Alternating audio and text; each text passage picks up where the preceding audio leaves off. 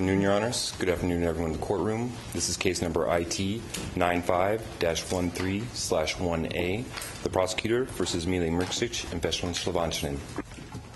Thank you, Mr. Mrkšić, Mr. Šljivančanin. Can you hear me? Your Honor, we can hear you.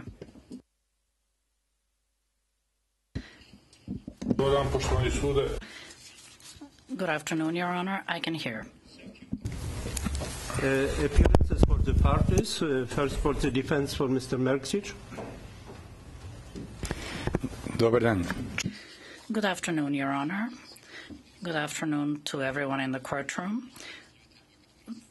Mr. Miroslav Arsic, Defense Counsel, and Vladimir Domaset will be the defense for Mr. Mrkšić today. Sude, dobar dan svima učesnicima u postupku. Good afternoon, Your Honors. I am Novak Lukic, Defense Counsel from Belgrade, and together with Mr. Stefan Bourgon, I will represent the defense for Mr. Šljivančanin, and we have Mr. William Michael as our assistant here. Paul Rogers for the Office of the Prosecutor, together with Mr. Marwan Dalal, and our case manager today is Ms. Alma Imamovic. Thank you. As the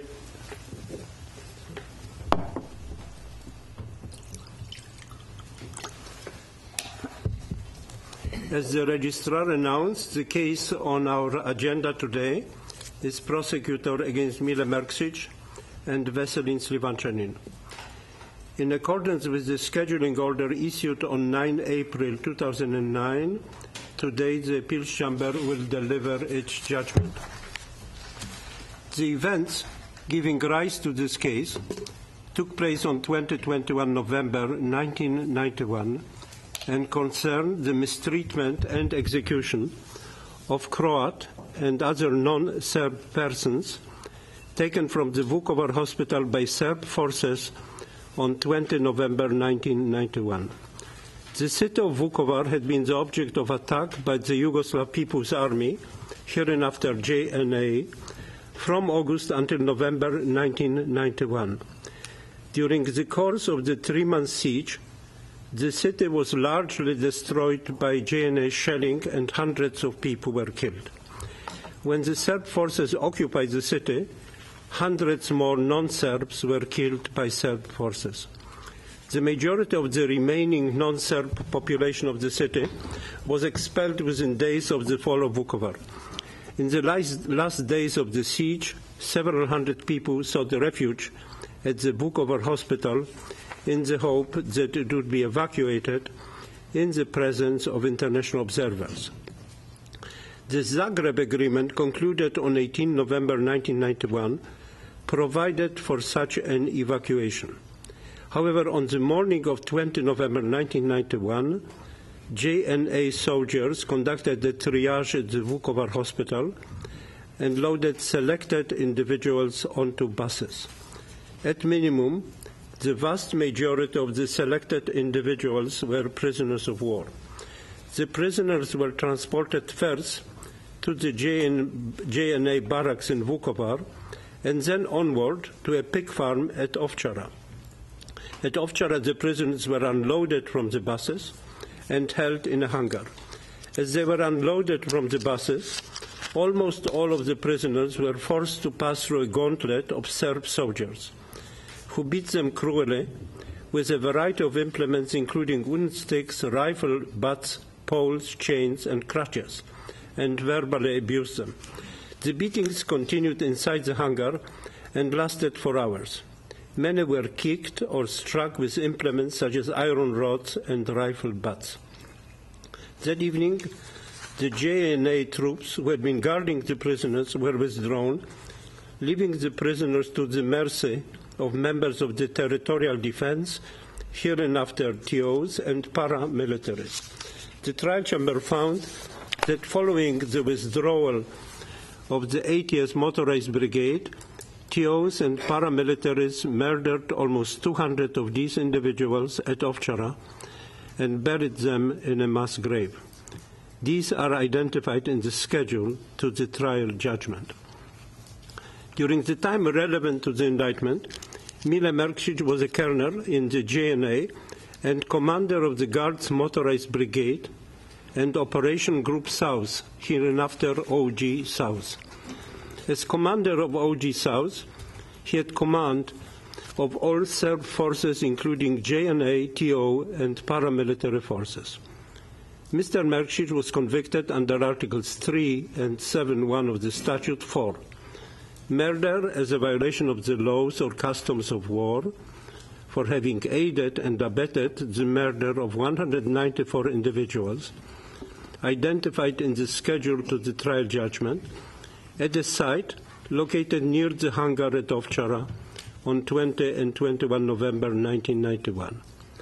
Torture as a violation of the laws or customs of war, for having aided and abetted the torture of POWs at the hangar at Ovčara on 20 November 1991, and cruel treatment as a violation of the laws or customs of war, for having aided and abetted the maintenance of inhumane conditions of detention at the hangar at Ovčara on 20 November 1991.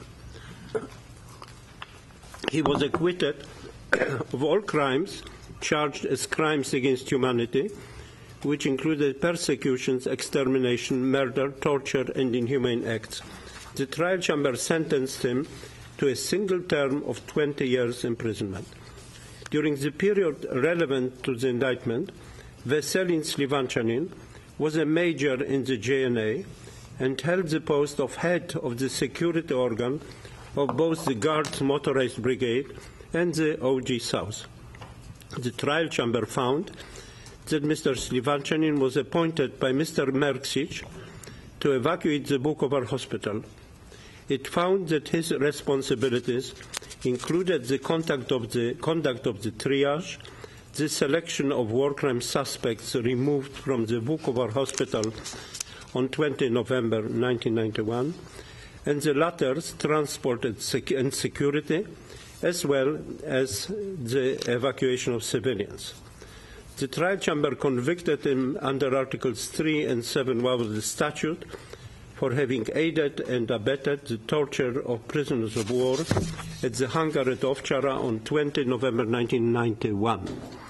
It did not enter a conviction for cruel treatment as a violation of the laws and customs of war, as it was impermissibly cumulative with his conviction for torture. Further, it acquitted him of all counts charged as crimes against humanity, as well as for murder as a violation of the laws or customs of war. The trial chamber sentenced him to a single term of 5 years imprisonment.